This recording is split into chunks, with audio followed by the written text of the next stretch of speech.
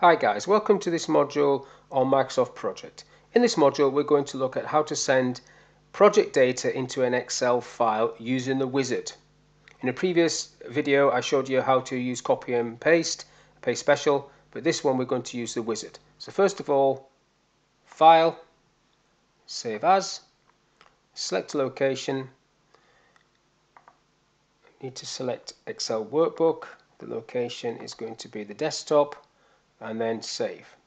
That will start the wizard, and then I just go through the wizard selecting the options I require. So in this example I'm going to leave it on selected data.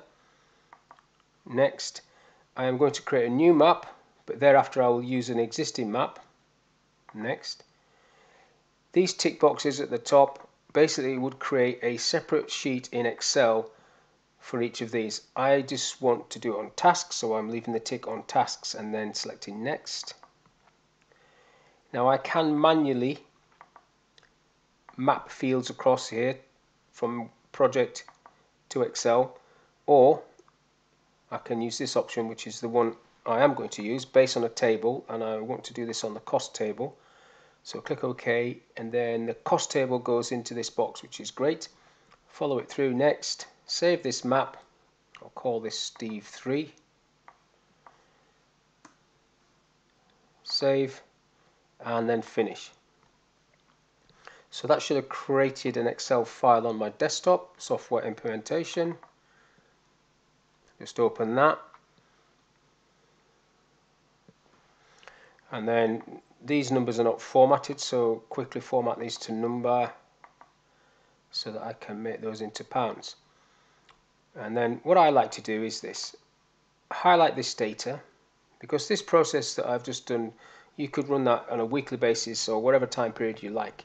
So I'm going to copy this and create a new file and use the paste special feature to link it into this second file. Paste link, the data comes in, make it into pounds, and then maybe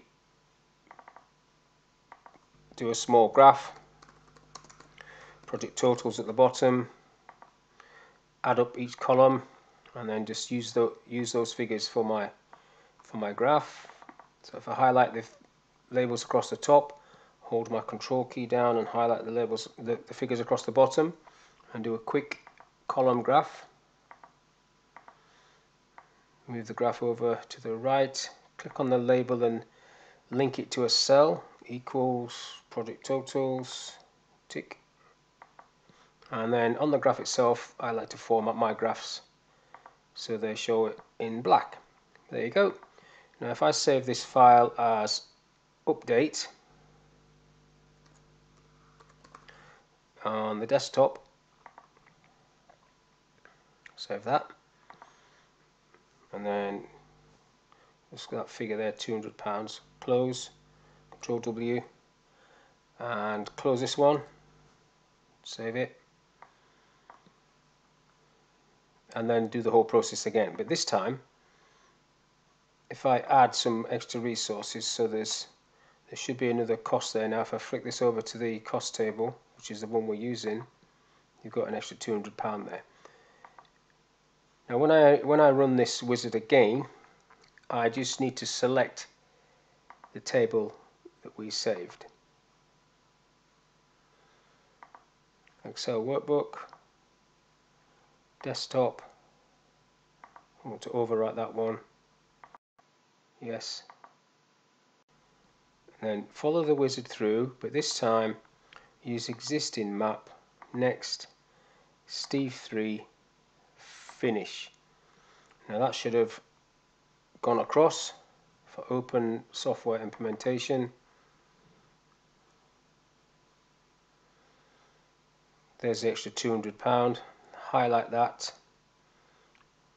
change the numbers back to pounds, like so, and then if I open the update file, that has already updated and you can see the graph and everything is already there. So if I close both of those two down, yep, back to project, What you can now do is save a macro or record a macro to do that process for you. So to create a macro, first off I'll just change this back so this £200 disappears from there. You create a macro of yourself doing that process. So record macro, I'll call it output, and then OK.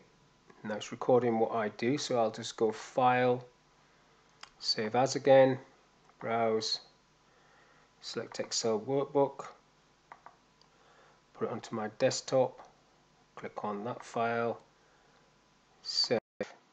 Yes, I do want to replace that. Follow the wizard through, existing map, Steve 3, finish, stop the macro. So that is just recorded you doing those steps. What you now do is you add a button on the quick access toolbar, more commands, macros, output, take it across, give it a symbol if you so wish, so I'll give it a clock. OK. OK. So now what you should be able to do is click, replace the file, yeah, and then go down and open up software implementation,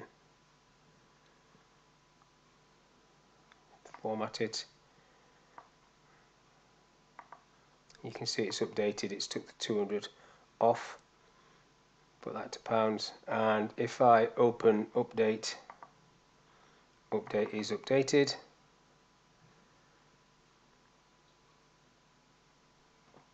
Like so. Now if I close all these down, Control W, Control W, yeah, and go back into project and add that back in, if I can select it.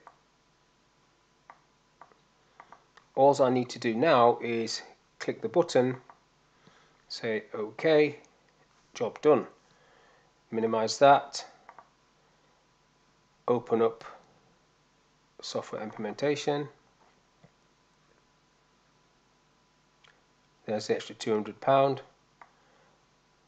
Just change that back to number, and then open up update, and that should have picked it up, and it has picked it up, £200. So that is the end of this module. Thank you for your time, but that was updating using the wizard.